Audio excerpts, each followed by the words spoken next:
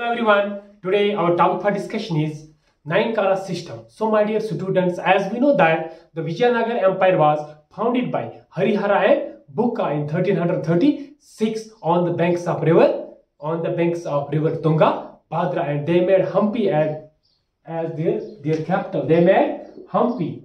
So Hampi was the capital of Vijayanagar Empire. As we know that Vijayanagar means the city of victory. So one of the important characteristics of the Vijayanagar administration was the Amara Nayaka system. Amara Nayaka system was or Nayankara system. So Vijayanagar rulers, they gave due importance to provincial administration. The administration which existed in the provinces was called Nayankara system. Nayankara system. And we see that and we know that the top grade officers of the army, these were known as Nayaka. So Nayakas were the top grade officers in the army. These were Nayakas or Polygars. So Nayankara system was one of the important characteristic feature of the Vijayanagar administration. And we see that this system, it was similar to that. We see that date of feudalism in Europe. According to this system, all the land were owned by the rulers. And Nayakas, we see they were assigned certain pieces of land called Amaram. So Amaram was a land grant given to Nayakas in lieu of their services, in lieu of their salaries. So Amara was a land grant given to Nayakas in lieu of their services.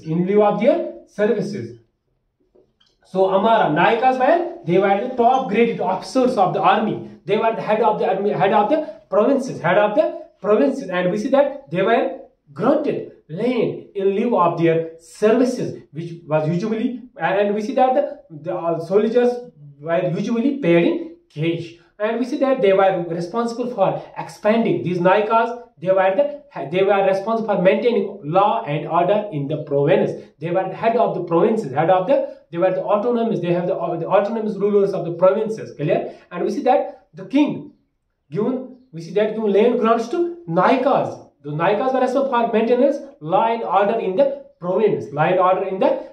And we see that Nayakas they were also the commander of the forts, clear? And we see that they collected revenue from Amara. And we see that some of the revenues, they were also used for maintenance of temples and irrigational work.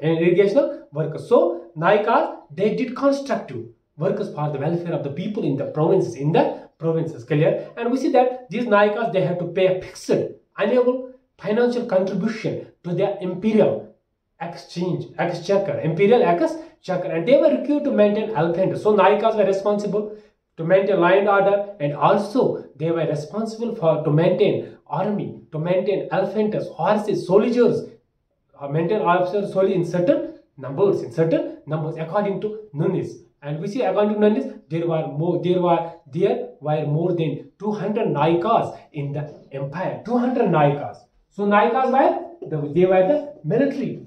They were the top grade military officers, military heads, military governors of the provinces, clear? They were responsible for maintaining law and order in the province, and they were given a piece of land. This piece of land was known as Amara in lieu of their services. So Amara was a land grant given to Nayakas, clear? And we see that all the land they belong to, we see that all the land belong to the king. So king distributed land among Nayakas, and we see that they have administrative and revenue rights on their land.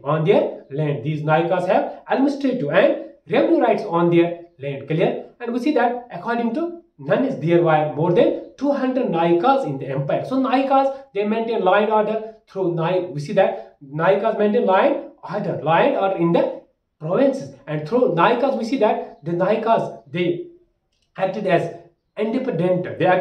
Independently. There existed political and administrative relations between the center and the provinces and they were responsible for maintenance of army, and they were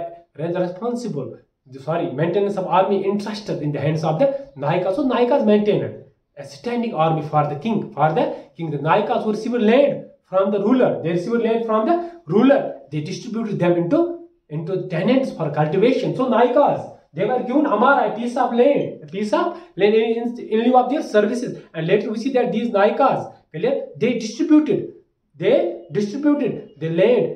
They distributed the piece of land among tenants for cultivation. In return, Nayakas, they collected land tax. They collected land tax regularly from the tenants. So Nayankara system is one of the important administrative, one of the important characteristic feature of Vijayanagar administration. So Nayakas were the head of the provinces. They were the military governors, military rulers, they were autonomous.